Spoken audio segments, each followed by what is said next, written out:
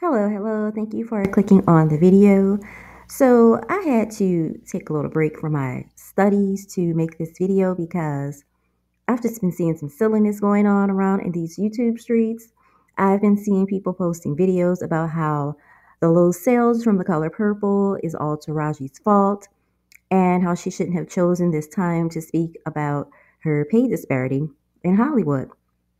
So apparently, Taraji P. Henson is ready for the narrative surrounding The Color Purple to change. Now she is asking that the attention return to the film that was released last Christmas. Now, when Gayle King asked her if she was thinking about quitting acting, I found nothing wrong with her response, at least that first response from the interview, except the part when she brought The Color Purple in. I think she should have omitted that about how she almost walked away from The Color Purple. She could have talked about that later on. Now, Taraji, I'm sorry, but you're not going to get paid a lot for this type of film.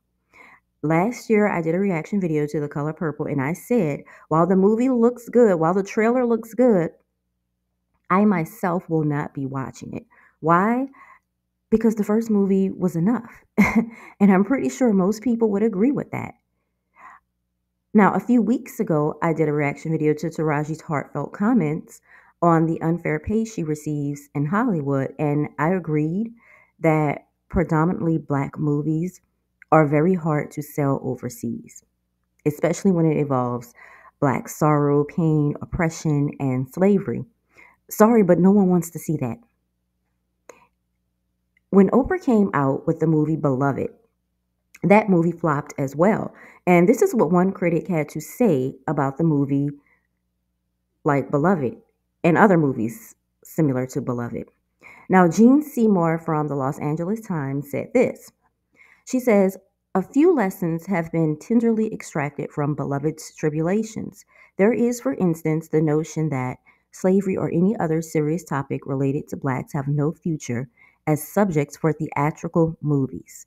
Beloved's example has been buttressed by the dismal box office of last year's Amistad and Rosewood, offering a cold slap in the face to the Black filmmakers who entered this decade believing they could finally tell their stories on the big screen to their audiences.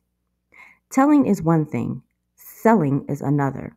High-mindedness has little chance against lowbrow schlock, whether aimed at Black or white audiences. Right now, however, I think Black filmmakers' best hope for artistic and financial fulfillment within the commercial marketplace is to infiltrate established formulas, romances, and soap operas such as Soul Food and Eve's Bayou."